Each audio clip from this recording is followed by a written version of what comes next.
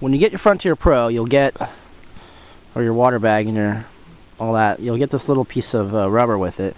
It's just the same rubber here, just as happens to be clear, but it's the same stuff. So if you drop this on the trail, or it gets lost under a leaf, or whatever the case may be, and you can't find it, just, I'm sure you'll have scissors or a knife on you or something, cut another half-inch piece off, because this piece is important. So you're going to take this piece, and you're going to hook it up to your water bag like this. See? Then you got your Frontier Pro, and this is going to be coming, this will be connected to the water bag, so let's just show you here. That goes on there, like that. That's your bag, it's full of water, comes down. You got your little clipper here. And also, if you're, you know, getting stinky or whatever, you can hang this bag and put some hot water in it and just use it as a shower. I've cleaned myself plenty with it.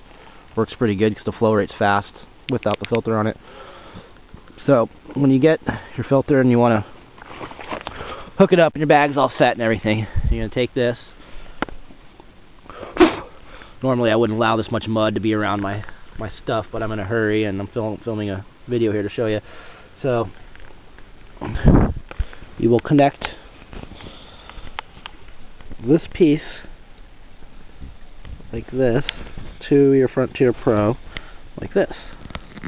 Go in there like that. I don't know if you can see that. It just pops right on.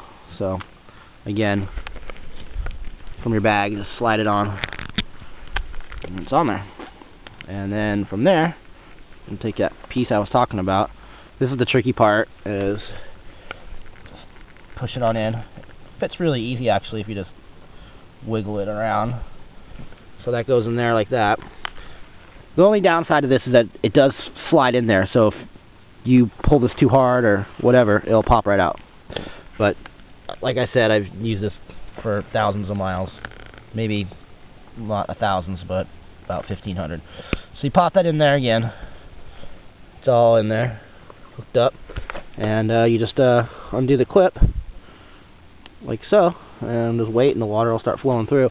Bag's empty, so there's not going to be any flow right now, but that shows you how it's hooked up and the simplicity of it. And if you want to, you can just coat the outside of this with a little bit of super glue. And since it's a tight fit, you just put a little super glue on that and just wiggle it in. Maybe do a little coating of super glue around the edge, and that will become